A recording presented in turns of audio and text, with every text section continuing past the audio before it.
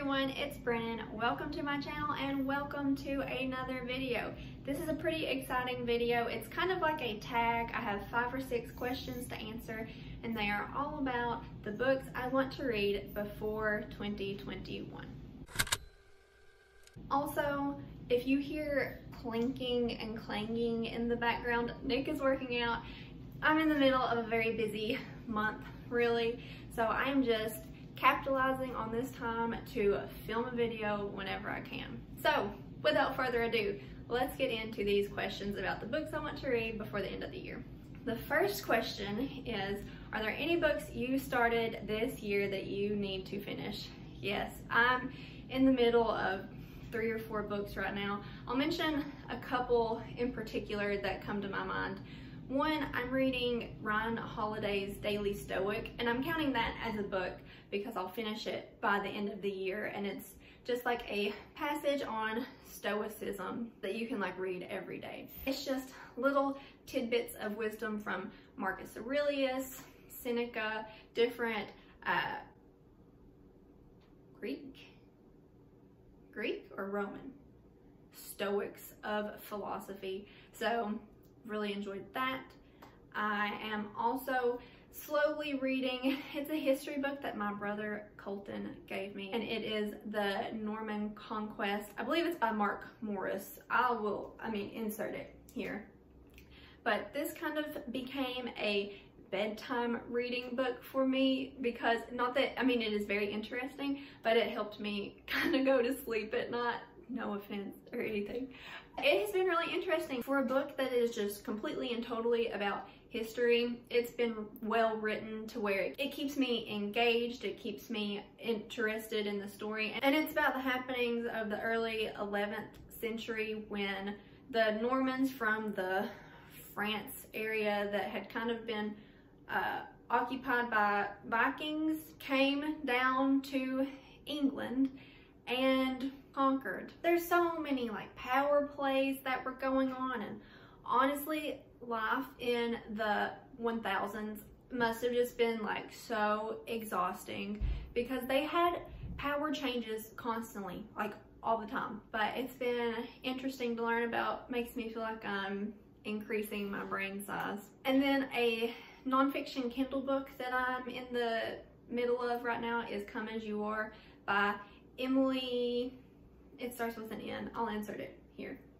And I'm still really enjoying it, but I've just been needing my books to like really keep me engaged. I've been doing a lot of reading for class, so when I'm reading for enjoyment, I have wanted a good fiction book. And I'm just going to be fully transparent with you.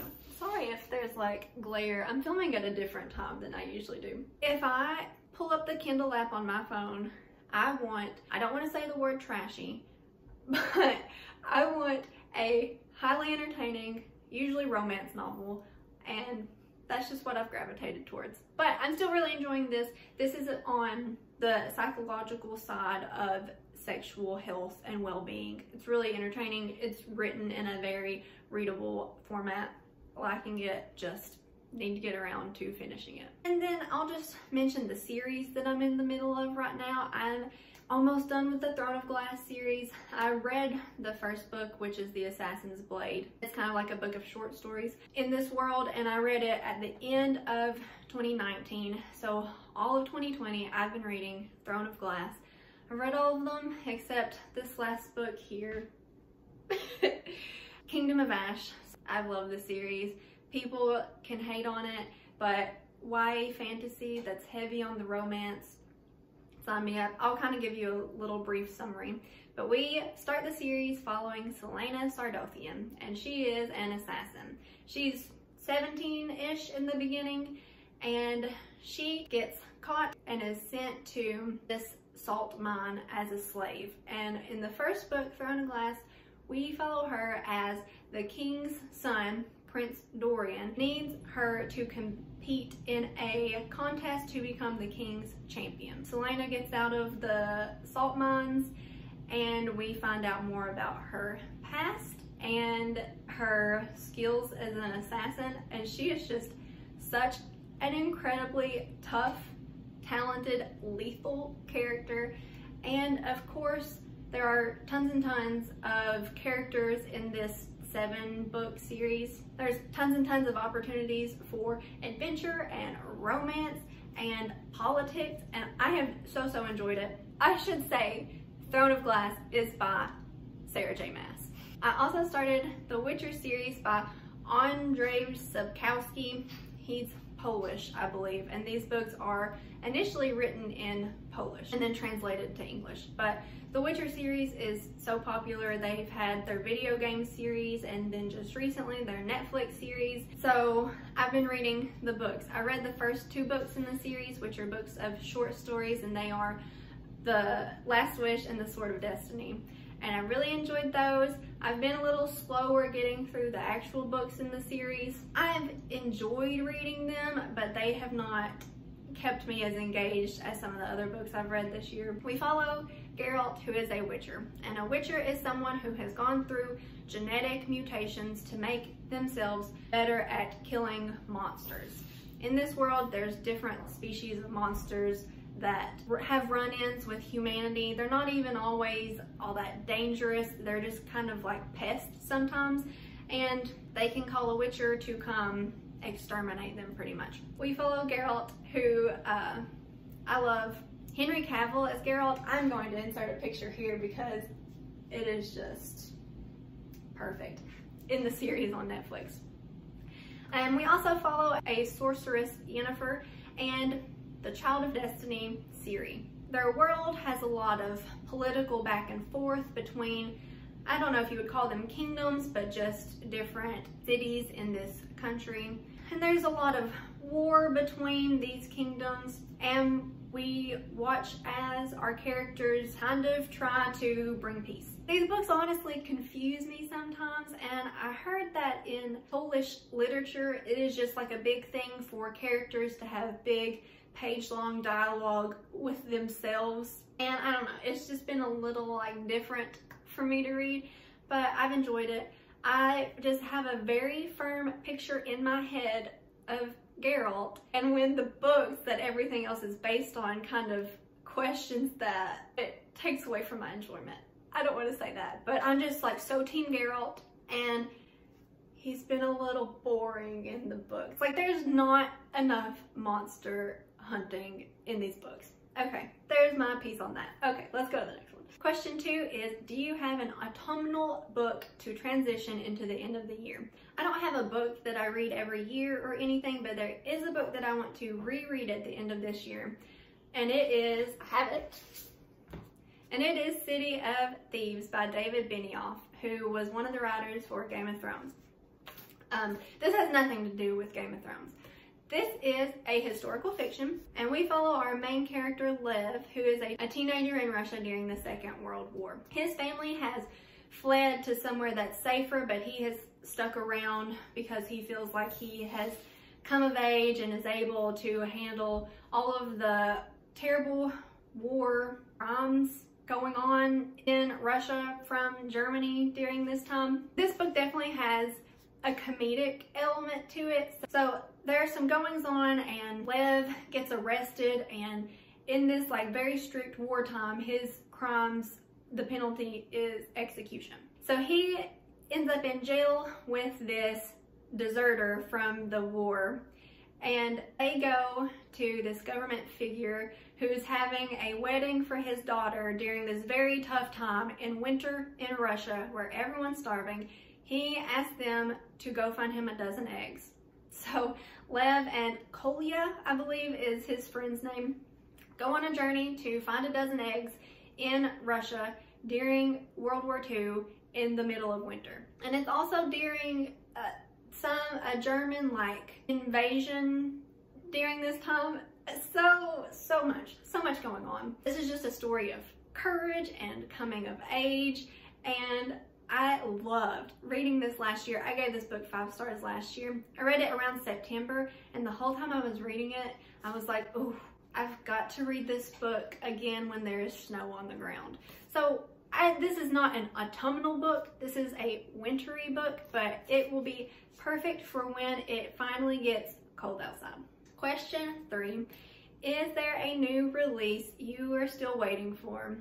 we will just mention the big elephant in the room, that is Rhythm of War by Brandon Sanderson, my most anticipated book of the year. This is the 4th book in his Stormlight Archive series. This is an adult fantasy series, has multi-perspectives, and it is set in this world where there is just a constant cycle of wars.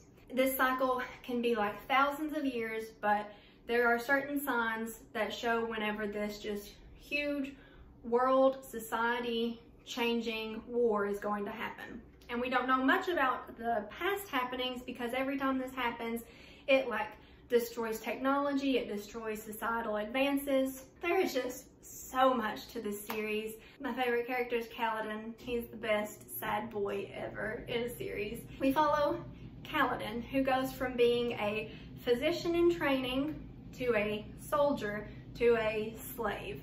So we follow him on his journey and his self-growth. I'll just mention him real quickly because he's my favorite, but so much has happened in this series. It's going to be a large series. This is by Brandon Sanderson. I am forgetting to mention these authors, but Brandon Sanderson, in my opinion, cannot write a bad book from what I've read of his backlog so far. I'm so excited for this book. I've had it pre-ordered for weeks and it comes out November 17th and I intend to take it out of the box and start reading right away. I'll also mention another new release coming out that I was not aware of until recently, but it's a David Sedaris book and it's kind of like a greatest hits kind of book, I believe, but he is a humorist and he just takes different stories from his past, his childhood, his early adulthood, his current adulthood, and he just puts such a humorous spin on them. And from his stories, it's a lot of good analysis of society and of humans and their inner workings, and I've just really liked his books. His favorite of mine has been Let's Explore Diabetes with Owls. That was the first one I read. I really liked Calypso, and When You Are Engulfed in Flames was good. His diary entries, all excellent. Can't wait for this book, which I believe will be like his very best stories. Question 4 is, what are 3 books you want to read before the end of the year?